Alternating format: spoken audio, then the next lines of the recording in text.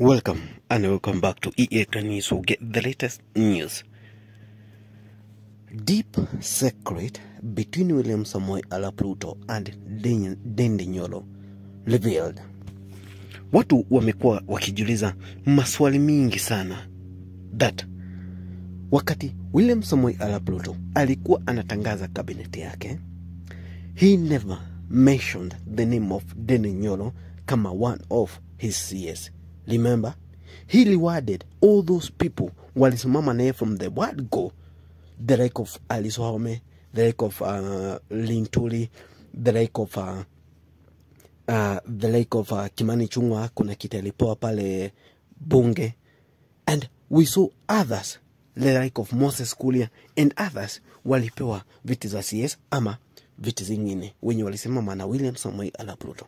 Lakini NDINDI NYORO aliachwa. This guy anaitwa Mohamed Ahmed anakuanga pale ama ni wa ODM, na amelville huyu jamaa alikuwa anataka kiti ya Kamkunji, lakini Raila Amolo Odinga akamnyima ticket ya moja kwa moja, akaambiwa atulie.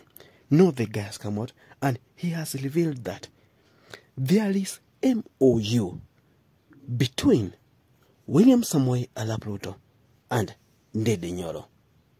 Remember, hapo mbeleni watu walikuwa wanasema yako nakuwa that NDINDI NYORO kuna hii kazi amepewa na William Samoei Arap Ruto ama wameagree, because hakuna mtu mwingine ameacha huku mwenye ni strong, yeye mwenye akaachwa pale kwa bunge ndio awe analeta miswada yenye William Samoei Arap Ruto atakuwa anataka iwe inapitishwa pale kwa bunge.